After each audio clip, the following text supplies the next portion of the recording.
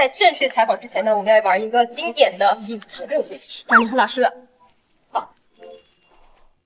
完了，我感觉这触及到你的雷了。啊，我的雷。没事，继续。谢薇，他是一个非常非常好的人，很有威严的帝师。没了。啊，这个坐在我旁边的是我一个不成器的学生。他的名字叫江雪宁，但是我叫他宁儿。然后人如其名吧，就可能就说这么多，就很二。那张凌科老师，您绝对不想尝试的一个角色就是疯批美人。但是在这部戏当中呢，谢薇就是一个疯批美人的这样的一个形象，是什么让你真香了呢？真香是肯定是真香了。谢薇的疯吧，不是那种真正意义上的疯，而是说她经历也好，或者说境遇也好，让她对一些事物的处理态度会跟常人不太一样，情绪化比较多一点。两位在现实生活中，觉得对方在自己心目中是怎么样的人？你先说吧。就是一个长得又高又帅，业务能力又好，又务实，又努力又认真，背剧本又快又聪明，智商又高然后是个好人是吧？对，是个好人。没了。满意吗？满意。这的压力就给到宁和老师。我这脑子里面没有这么多词藻哈。这露露在生活中呢，就是看似是一个比较大大咧咧的人，但其实就是很细腻吧。他会有别人看不出来的那一面，他能感受到你的情绪，或者说给你一些情绪上面的帮助。你是懂我的。可以评价一下今天白露老师的造型吗？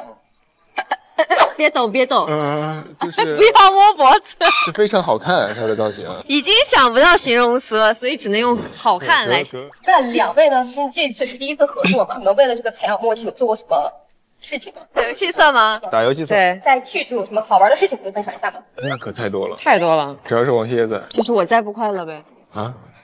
就主要不是因为我呗。这个可以剪是吧？隐藏任务啊！还记得吗？纸条呢？纸条在我这儿。你是啥呀？我是啥？我自己也忘了，再看一下。你别看到我的，哪张是我的？那这是你的。哎，这不是故意的。我没看到。对，我也没看到。我确实没看到。因为平常看白露老师有拍一些短视频嘛，平常我们一个项目，然后有教张凌科老师在现场拍一些短视频嘛。我给了任务的呀，学不会。要手把手教的。慢慢来，以后会有机会。进组之后，剧组的小伙伴们有私下一起聚餐之类的吗？有啊。那你们是出去玩的时候，经常会去哪些地方？没有，我们就只是聚餐而已，我们没有那么多时间去。对，没那么多时间去玩。太遗憾了，真的太想看你们俩去 KTV。你主要是想看他吧？你的算盘崩我脸上了。我唱歌也没有什么好听的了。但是您跳舞很好，您能补插领场。这话我接不下去。我们凌科老师最近可是娱乐圈的当红百灵鸟。咱们下一个问题吧。像太阳，太阳照在我们脸上。两位呢，平常有没有追剧磕 CP 的？喜欢磕这种 CP？我肯定喜欢那种斗嘴式的嘛，欢喜冤家。对，欢喜冤家。我见到谁磕谁。好，随意磕是吧？对啊，谁演得好磕谁。好，你等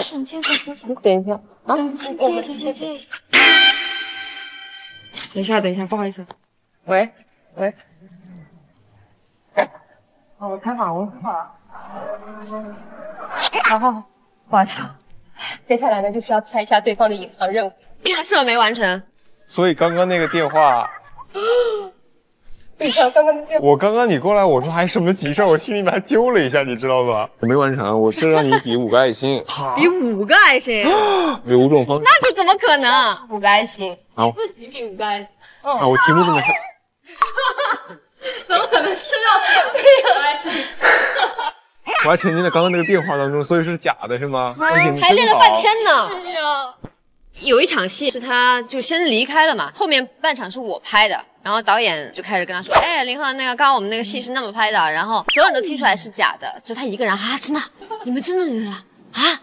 不会吧？然后我就这么看着他，他很容易相信别人。白鹿老师从来没有发生过这种事情吧？没有，他可聪明了，他是担任骗我的角色，怎么可能会被骗？那么我们既然有这个任务，肯定是有惩罚，就是您需要在30秒之内，无论用什么方法和白鹿老师对视。害羞啊！我这人在外面不害羞的。演一演吧，演一演，给我点面子。3、2、1，开始。哎，笑了，我就说这录到了吗？这还不害羞？那要这样才害羞吗？那个叫做闪躲。闪躲。都挺好。这试试。可以了吧？行了，可以了。可以。最后的最后呢，我们就是用一个特别的方式给这个采访打个分。特别的方式。那比个心吧，刚刚我任务也没完成，对吧？我要跟他一起比是吗？那 OK。这个啊，1，那没了，2、 3。那还有什么？还有这个，还有这个双星，双层星。4，再来个这个。好了 ，OK。接下来我来聊聊刚才这个视频当中的一些关键词。首先有一个词叫雷区。所谓雷区呢，有2种含义，一个就是下雨打雷的地方啊，要注意保护自己的安全啊。另外一种含义呢，就是说呢，一个人不愿意提及的话题，也就是说所谓的痛处。这个时候呢，雷区就可以理解为 sore spot，touch someone's sore spot。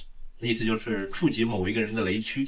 然后白鹿说就2，所谓2呢有2种含义啊，第一个呢就是指数字2，另外一个呢就是说某一个人呢就是说有一点傻傻的。然后还有一个词呢叫真香了。所谓真香呢，其实就是说呢也是有2种含义。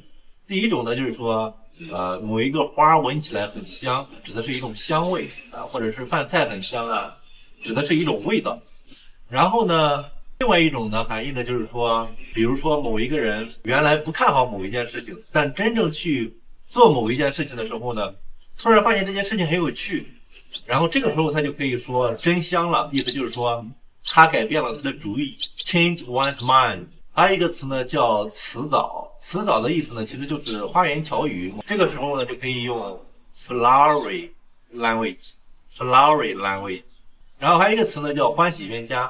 欢喜呢就是很开心的意思，冤家呢就是2个人是竞争对手，就是说2个人虽然是竞争对手，但是他们之间的互动呢非常的有趣，然后总是惹得大家的这个开心。这个时候呢就可以用 friendly rivals。